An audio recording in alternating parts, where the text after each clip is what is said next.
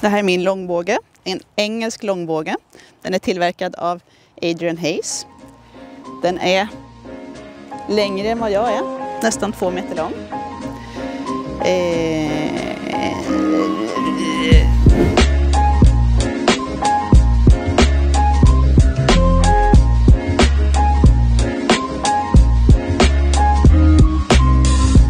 Idag ska vi skjuta CLOUT, som är en form av bågskytte där vi skjuter mellan 2 måltavlor, CLOUT-måltavlor. De här 2 tavlorna kommer vi placera på ett visst avstånd från varandra.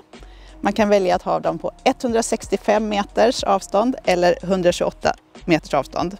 Och vi kommer idag placera våra tavlor på 128 meters avstånd från varandra.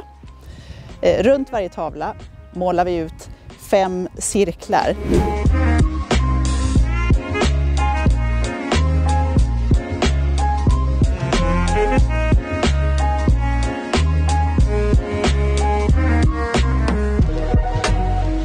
Den första cirkeln ungefär 1,5 meter från tavlan och de 4 nästkommande cirklarna ungefär 1 meter, närmare bestämt 92 centimeter från varandra. Cirklarna använder vi för att räkna poäng. Träffar du en pil mitt i tavlan får du 6 poäng och därefter 5, 4, 3, 2 och 1 beroende på i vilken cirkel du hamnar. Vi skjuter 6 pilar åt gången i 6 omgångar. Alltså 36 pilar totalt.